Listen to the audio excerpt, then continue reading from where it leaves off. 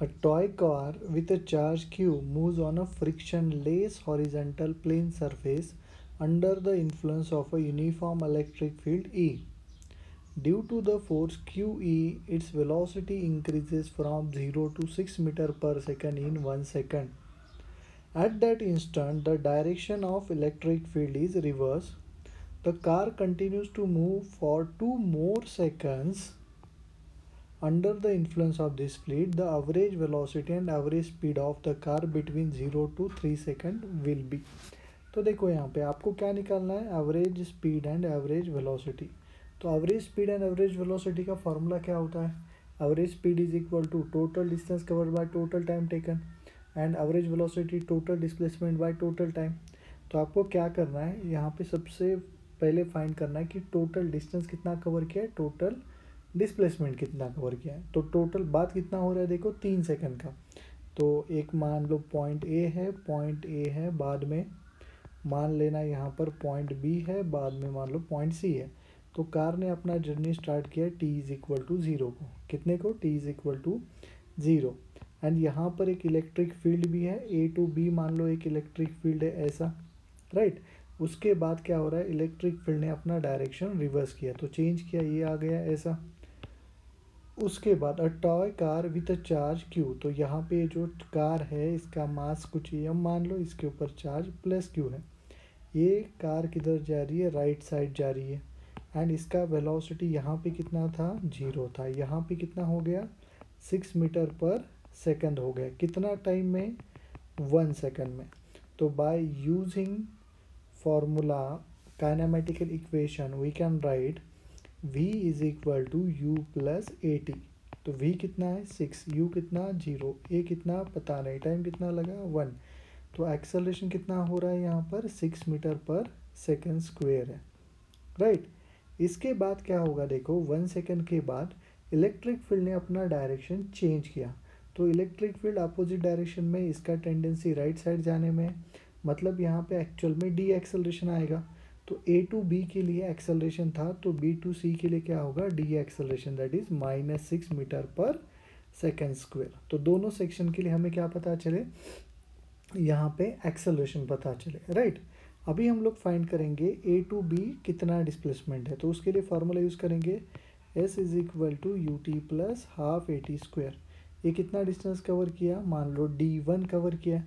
तो D1 का value कितना है, U इज़ 0, 1/2, ए कितना 6 इंटू टी कितना है, टी है 1 का स्क्वेयर, मतलब ये कितना आ जाएगा 3 मीटर.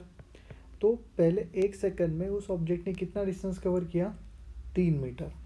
बाद में बी टू सी जाएंगे हम लोग, बी टू सी कितना टाइम लगा, तो यहाँ पे t is equal to 1 second है. एंड बाद में बोला कि वो आगे जाके 2 सेकंड के लिए जर्नी कंप्लीट, 2 सेकंड बाद जर्नी कंप्लीट कर रहा है, मतलब टोटल टाइम 3 सेकंड में वो कंप्लीट करेगा. अभी देखो यहाँ पे इंटरेस्टिंग पार्ट है, देखो हो क्या रहा है, ये इधर जा रहा है विथ एक्सेलरेशन -6.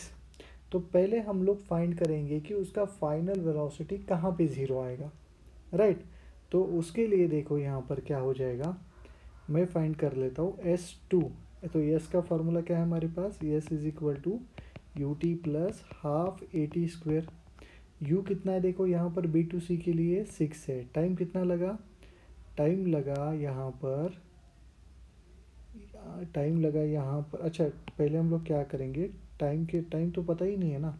ओके चलो इससे भी सॉल्व कर सकते हैं, कोई दिक्कत वाला बात नहीं. 6 इंटू टाइम कितना है 2 प्लस 1/2 इंटू एक्सेलरेशन कितना है -6 इंटू 2 का स्क्वेयर. तो ये आ जाएगा 12, और ये कितना -12. डिस्प्लेसमेंट कितना हो रहा है 0.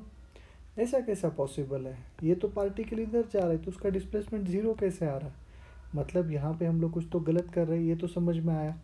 तो क्या गलत कर रहे हैं, देखो यहाँ पर पॉइंट समझ के लेना. पहले हम लोग फाइंड करेंगे कि उसका वेलोसिटी 0 कहाँ पे होगा. तो v is equal to you plus A T है.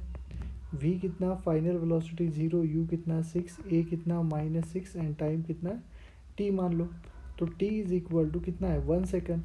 तो अगले 1 सेकंड में आपका टॉय कार स्टॉप हो रहा है. यहाँ per toy car stops at t is equal to 1 second, मतलब इनिशियल से कितना टाइम बाद, 2 सेकंड बाद, राइट. तो हुआ क्या, देखो ये यहाँ से निकला, ए से बी 1 सेकंड में आया, बाद में वो 1 सेकंड बाद स्टॉप हो रहा है, तो ये 1 सेकंड बाद मान लो बी टू सी पे आ गया, मतलब टाइम कितना हुआ 2 सेकंड। अभी ये स्टॉप हुआ तो यहाँ पे वेलोसिटी कितना 0, बट उसने बोला है 3 सेकंड के लिए, तो अगले 1 सेकंड में ऑब्वियस है वो यहाँ पे आएगा।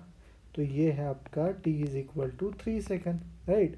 तो यहाँ पे हुआ कैसे, वो ए टू बी गया, बी टू सी गया, सी टू अगेन बी आया है, राइट। तो इनिशियल पॉइंट ए था, फाइनल पॉइंट बी है। चलो आगे बढ़ते हैं। अभी हम लोग फाइंड करेंगे S, distance between B and सी। तो S is equal to U T plus half A T square. S कितना है आपके पास, वो है डी टू, मान लो ये डिस्टेंस कितना है बी एंड सी के बीच का डी टू। यू कितना है 6, टाइम कितना लगा बी टू सी जाने के लिए 1 प्लस 1/2 इंटू ए कितना है -6 इंटू 1 का स्क्वेयर। तो ये क्या आ जाएगा 6 - 3 मतलब 3 मीटर। तो यहाँ से क्या समझ में आ रहा है हमें कि ए टू बी डिस्टेंस 3 मीटर है, B to C B distance कितना है 3 मीटर है। अभी हम लोग फाइंड करेंगे एवरेज वेलोसिटी। तो average velocity can be written as total displacement upon total time. तो टोटल डिस्प्लेसमेंट देखो कितना हुआ, इनिशियल पॉइंट ए है, फाइनल पॉइंट बी है, दोनों के बीच का डिस्टेंस 3 है। टाइम कितना लगा उसे, तो टाइम लगा 1 सेकंड। तो आपका final answer will be 3 metre पर सेकंड। बाद में, हाँ बाद में क्या है यहाँ पर एवरेज स्पीड।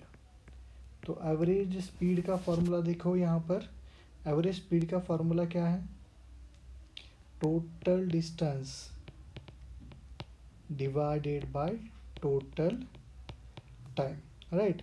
चलो तो average speed is equal to total distance. Total distance कितना ट्रैवल किया उसने, ए to be, B to C, C to be, मतलब 1 + 3 + 3 + 3 मतलब 9 डिवाइड बाय टोटल टाइम कितना लगा 3। ओहो यहाँ पे गलत किया थोड़ा सा, टोटल टाइम कितना लगा जर्नी का 3 सेकंड ही लगा। तो ये आंसर ये 1 मीटर पर सेकंड आएगा और ये कितना आएगा 3 मीटर पर सेकंड। तो average velocity is 1, average speed is 3, answer is 1, 3। तो option B is a correct one, right.